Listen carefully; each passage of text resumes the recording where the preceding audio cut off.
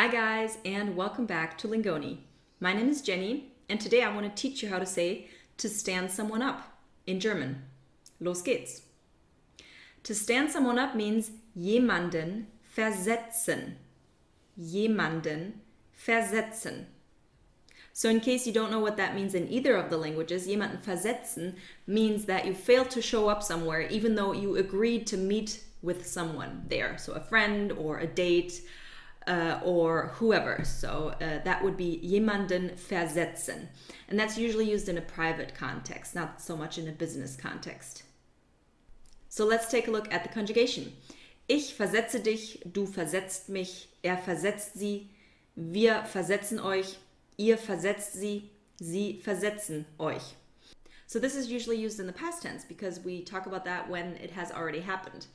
So that would be, ich habe ihn versetzt. Er hat mich versetzt. Wir haben euch versetzt. Leider hat er sie versetzt. Let's take a look at some examples. Sie ist sauer auf ihn, weil er sie versetzt hat. Er hat mich zweimal hintereinander versetzt. Das war's. Eine dritte Chance bekommt er nicht von mir.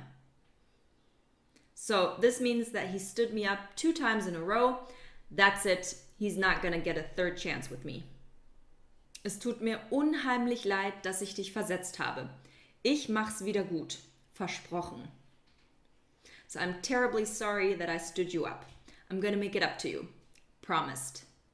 Seid ihr schon einmal versetzt worden?